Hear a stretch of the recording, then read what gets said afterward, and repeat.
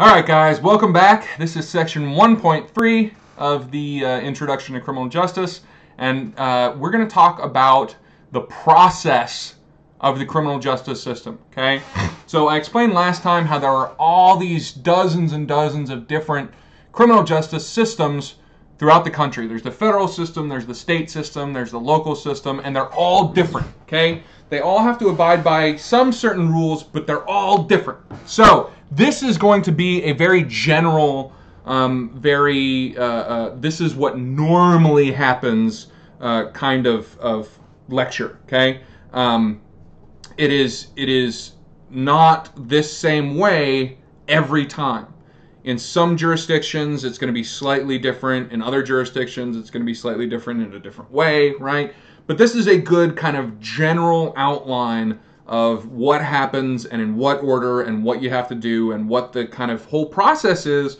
And this is basically specifically for a felony level crime, okay? We haven't talked about the different levels of crime yet, but the felonies are the big ones, the ones where you can get sent to prison for more than a year, okay? The first thing that has to happen is a crime has to occur, right? None of this can go on unless a crime occurs. And that crime can be anything from murder on down, right? But then kind of the second thing, or number one on this list, is arrest, okay? You get arrested. A police officer shows up, puts handcuffs on you, you're going to jail. Sucks for you. All right, so who's in charge at this stage? It's the police, right? The police are the ones that get to determine who gets arrested and who doesn't, okay? Once they arrest you, they put you in the back of a squad car, they drive you down to the police station, and there's a process called booking, okay? Now, anybody who's, maybe some of the older viewers will remember, I think it was Dragnet, where they walk into the police station with a bad guy in handcuffs, and they say, "Book him, Dano," right? Booking is the process of A, establishing their identity, and B, listing their charges, okay? So to establish their identity, the old school thing is, the fingerprints and then the mugshot, right? Everybody gets those fancy mugshots. I've never been arrested, so I can't show off a mugshot, but hey, maybe one day. So they establish your identity. Are you who you say you are? Are you Bob Smith? Are you John Doe? Right? And they'll put you in a jail cell. And then they will list your charges, right? Which is going to be different based on what they caught you doing, right? And you can have multiple counts of the same charge, right? So let's say you punched 4 people, right? You got in a big bar fight, you punched 4 people right in the face. If the police think they have enough evidence to charge you, if they have enough probable cause to charge you, with each of those assaults, they can charge you with 4 counts of assault, right? It means you have committed assault 4 times or against 4 different people. Make sense? So once the booking process is done, the police are no longer in charge, right? You're still sitting in a jail cell, but now the police are no longer in charge. They turn the case over to the district attorney. Most jurisdictions call their kind of head prosecutor the district attorney, but there are a few different names. Like in the federal system, they're not called the district attorney, they're called the U.S. attorney, right? And these are the guys, they're lawyers, and they're the guys or girls who are in charge of prosecuting the offender or the defendant, right? So the district attorney is in charge at the second step, which is pretrial and who is going to trial, right? So the first thing that happens to you as the defendant is you show up for what's called the first appearance, okay? This is your first time standing in front of a judge. And you say, the judge will say, you so-and-so, you're arrested for this. I'm going to set your bail at X amount of money. And the judge has very wide discretion on how much bail money they're going to set for your case. It can be anything from no bail to, $10 up through $1 million, or they can deny bail entirely. And they have very, very wide ability to determine what that bail is going to be set at. Not complete, but very, very wide discretion. And bail is a very misunderstood thing. The basic story of bail is that, let's say I committed some crime and the judge sets my bail at $1,000.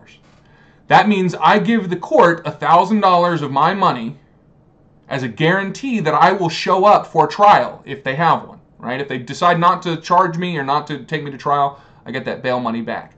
When I show up for trial, I get that bail money back. It's basically me loaning the government money as a method to ensure that I will come back.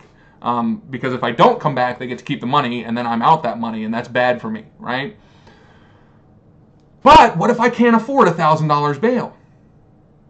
Then I go to a guy named a bail bondsman, and I give him 10% of my bail money. So in this case, if it's $1,000 bail, 10% is, that's right, $100. I give the bail bondsman $100. He puts up the entire $1,000, right, to the court. Now, when I come back for trial, he gets his $1,000 back, but I don't get my $100 back from him, right? So he's made $100 profit. But if I don't come for trial, he's out $900. So that's when he hires a bounty hunter to come find me and make sure I show up for trial. But we'll talk more about bail in a future chapter. But at the first appearance, my bail is set. Now, the district attorney has to go through this process of getting an indictment, okay? In other words, he has to convince either a judge or a grand jury or some kind of group of people that there is enough probable cause to send me to trial. Now, probable cause is not, it's a much lower standard than what you face in court, right? In a criminal trial in the United States, the evidentiary standard that the prosecution has to reach in order to get a conviction is beyond a reasonable doubt, right? At this stage in the game, we're not to the trial yet. He doesn't need to show beyond a reasonable doubt. The prosecutor just has to show probable cause. In other words, is there enough evidence that we need to go to trial, right? Not proving it beyond a reasonable doubt. Just, is there just enough to say, yeah, we should take that to trial? And there's two different systems in place for getting this indictment. The first is a grand jury. A grand jury is just kind of what it sounds like. It's a jury of people that aren't there for any one particular case. They're there to hear a whole bunch of these indictments from district attorneys. So the district attorney will come in and say, look, okay, here's a case. Here's my evidence. Do you think this is enough probable cause? And the grand jury will say yes or no. And then another district attorney will come in and say, okay, here's my probable cause for this case. Do you think there's enough to go to trial? And the grand jury will say yes or no.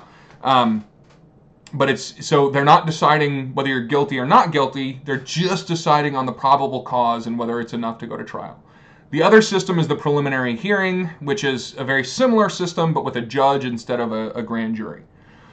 So let's assume I have gone to my first appearance. I've gotten bail. The district attorney has gone in front of a grand jury or a judge or whoever and gotten that indictment.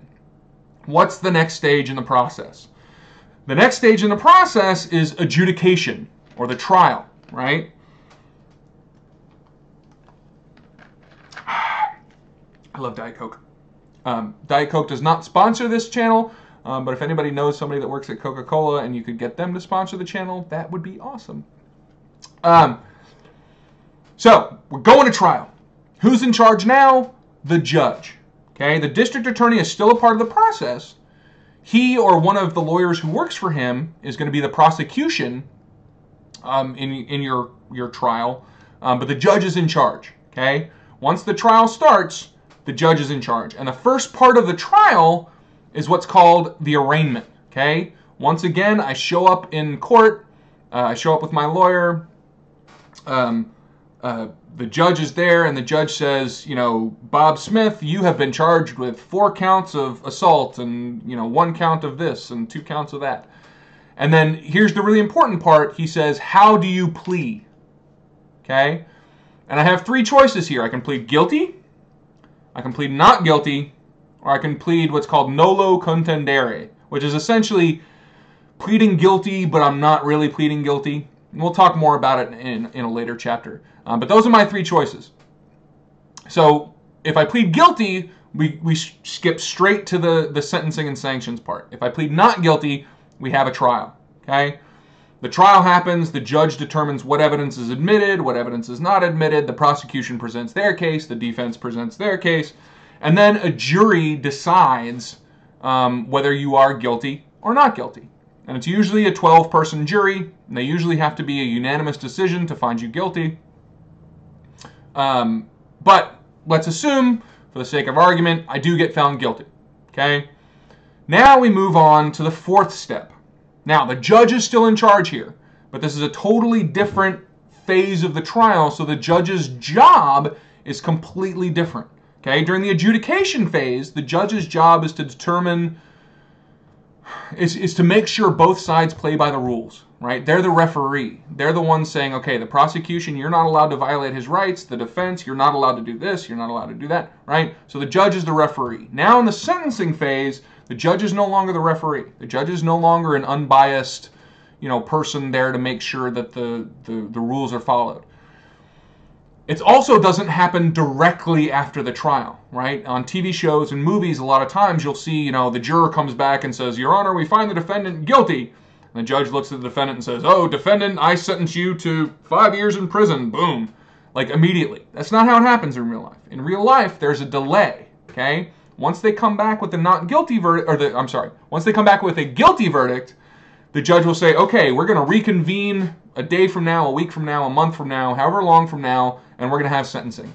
And in that intervening time, the judge kind of researches you and the crime you committed and reads statements by the victim and reads about, how many crimes have you committed in the past and gets all this information.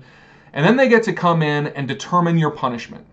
And this is based on a lot of things, right? It's dependent on the crime that you're convicted of, whether it was particularly heinous or whether there was some mitigating circumstance. And it's going to depend on how many crimes you've been convicted of in the past. And it's going to depend on a lot of things. But the judge is going to take all those factors into consideration. They're going to look at it all, and then they're going to give you a punishment. And this punishment can range from, say, a fine or community service or some kind of low-level thing like that to prison time, right? Anything from, a day in jail to life in prison.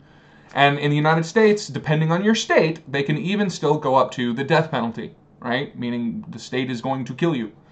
And that punishment is at the discretion of the judge, but there are limits on what they can do, right? So if you're convicted of one count of assault, the judge cannot use his or her discretion to give you the death penalty, right? They have to work within a certain frame, but then within that frame, they can give you a fairly wide range of punishments, depending on the crime, depending on the jurisdiction, depending on a lot of things. So the judge has this window of what they're allowed to sentence you to, and they get to pick within that window what your punishment is.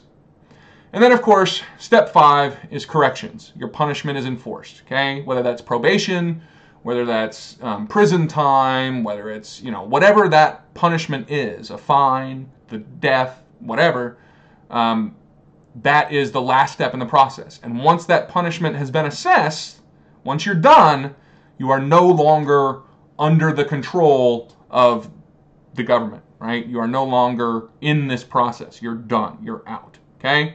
So, come back, and next time we're going to talk just a little bit more about kind of the introduction to the criminal justice system. See you then.